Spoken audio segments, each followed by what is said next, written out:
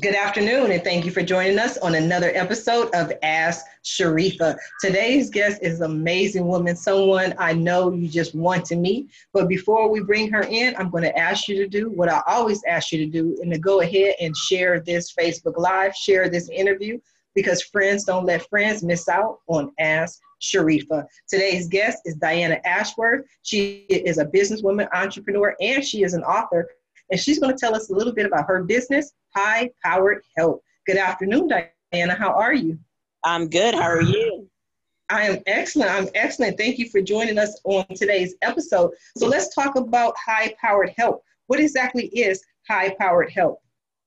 Yes, I am a software developer and account executive for High Powered Health. It's based out of Atlanta, Georgia. What we do is we do custom software for businesses, apps, and websites. So you tell us what needs your business have. We do, get your ideas, build a custom plan, which is free, and then we can design all kind of things for you. How did you begin? How did you start High Powered Health? I started it, I was working in the technical support computer industry anyways, and I saw this opening for a sales position, and that's how I got in with High Powered Health. And I own my own business out of it, but that's how I got started with them. Okay. I did and everything. Mm-hmm. Okay, that's amazing. So you said you own your own business as a part of them. So what aspects do you handle yourself? What aspects do I what? What aspects are your business? The software developing and the app developing, mobile apps, and the websites. Okay, so I'm not, I just want to make sure. So you develop, because I haven't met that many software developers. And to me, that's a very difficult thing to do. I wouldn't even know where to begin with developing an app or developing software. I could hardly even add the Google Maps plug-in to my website, because you got to go through all these APIs and this. I'm like, never mind. We just won't have a map on the website. So you develop the software yourself? We do. We have engineers that work with us also, and between us and them, we combine it and we take the ideas and then build the program that the company's needing. Because some companies need custom software. They have multiple businesses. They can't be there all the time. We can make a button to where all the businesses are taken care of. The phone calls are done. Virtual assistance is there. So it's a lot of things we can incorporate and do. Mm-hmm. And what made you interested in this field? I've been interested in the computer field ever since college. I graduated from college in 2004. I had a minor in computers, and I've always been interested in computers for, ever since probably about 16 years old. Oh, wow. Oh, wow. What do you like most about computers? I like most about, their flexibility, what they can do for you, how you can access and, make spreadsheets, put your information in them. I love that. I love how they work, knowing how they work, putting them apart, putting them back together. I love doing that. That's what I love most about them. There's quite a few things, but that's just a brief synopsis. Oh, okay. Now, is there any particular software that your company or you have developed that you're just extremely proud of? Yes, we did one. We have NDAs with a lot of our customers, so we can't really say the name, but I can just tell you what we did. Mm-hmm. What we did, it was a large corporation, and they were needing custom software because they had grown, from when they were, smaller, and they had grown and they needed more custom software for their employees and reps, business reps, sales reps, etc. So we built a custom software for them where all the reps were able to have their own app, use the sales reps information when they were out in the field, and it would go straight back to the office. We did that. We developed a mobile app for them to check in, check out, for their time clock. We did like 6 different features with that, and we were very proud of that. And they've been a client now for over 6 years. Well, that's amazing. It's not often that you can hold on to clients that long, especially in the IT software development app industry, because those tend to move from maybe, one project as opposed to having a long-term relationship. Now, you also mentioned that you're an author. Can you tell us a little bit about your book, Diana?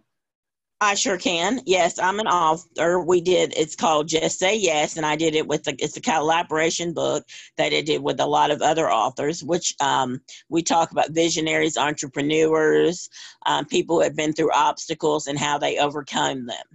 And that's what the book is about. It's about uplifting people, letting people know, yes, you have an obstacle, you're going through something, but you don't have to stay there. You can get over it.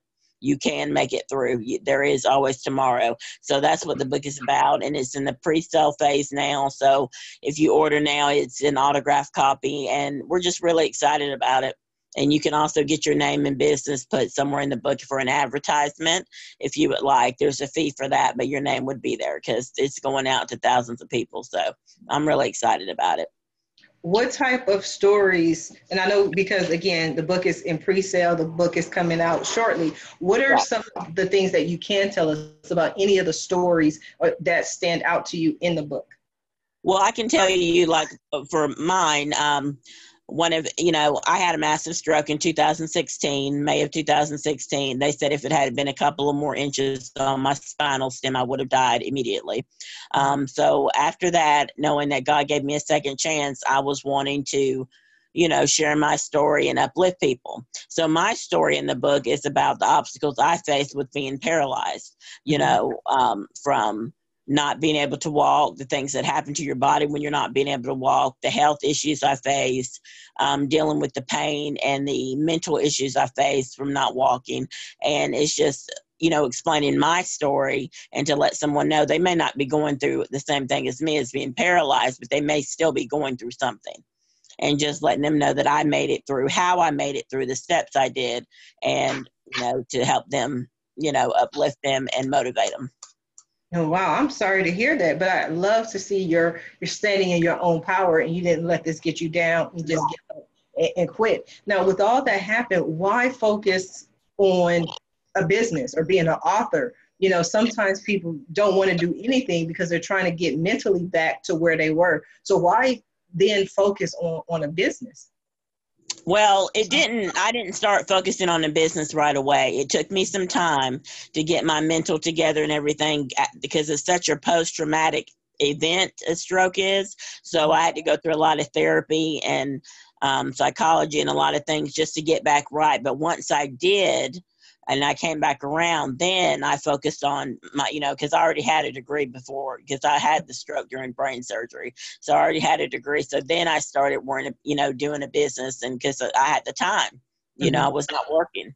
But it took me, I had to get my mental stuff together. That took time. That took over 2.5 years. So.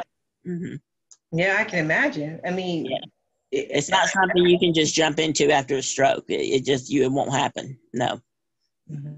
Now, to me, it would seem like there must have been someone who said, Diana, why are you writing a book? Because the reason I asked that, let me just preface it with saying this. Is some of the things that I do or I've done, more people have said, Sharifah, why are you even going to try that? Why are you even going to attempt that? It's just crazy. Sit down, stop adding all these businesses, stop creating all these websites. Right. Yeah, I personally kept going. Did you have any challenges where people felt like, okay, you're already paralyzed, why don't you just sit down? Oh, yes. I got that from many people. But like my answer to them was, yes, I'm paralyzed, but I'm not dead. And, just because I'm paralyzed does not mean that I can't do the same benefits as someone that's walking, I mean, yes, I can't walk, but I have my brain and my mind, and I should be able to access that, use that for the events and activities that I want to do. I shouldn't have to just stop and lay in the bed all the time or in the wheelchair or whatever. So that was what I said to them. Excellent advice, excellent words of advice. And it's power in that. It's power in being able to do what you want to do. What are some of the events and activities that you're looking forward to being able to do? Right now I volunteer with hospice. I enjoy that. I'm a Sunday school teacher, author. I do the business. And I also do activities with the Chamber of Commerce in my area. So you are a very busy woman is what you're telling me. Very busy, yes. Oh, wow. And I find that as a great coping mechanism because it doesn't, you've heard the term, some people might, some might have not, but an idle mind is the devil's playground. And so I just keep my mind going and focused and, just enriched and learning things. And it helps me. Even if I'm taking a class online just to learn, I never want to stop learning, because I always want to keep my skills sharp. Right. But it also seems that not only do you want to learn, but you also want to teach. You also want to help other people just simply by being here today on Ask Sharifah, being able to use your story and your expertise and what's in this new book that's coming out to be able to help other people. What are some of the lessons that you learned as an entrepreneur? One of the lessons I learned, an entrepreneur, it doesn't happen overnight. You've got to put the work in, You can't just say, I want to start my business and just think, boom, you're going to have $1 million the next day. It doesn't work like that. You've got to sow seeds. You've got to plan. You've got to nurse relationships. You've got to really get out there networking. But the biggest thing about it is don't give up. It may take a while, but don't give up. You never know what God has for you on the other side. And if he took something from you, he's going to I'm telling you, what he's got for you is way better. And so you just go on and, just keep fighting. And with the entrepreneurship, look at your networking events, look at things in your area, look at events, look at, okay, what business am I doing? Do I have a business plan? Is it a good marketing? Do I have a good marketing plan? Just think of all those things when you're incorporating your entrepreneurship, and then your business can go further. Mm-hmm.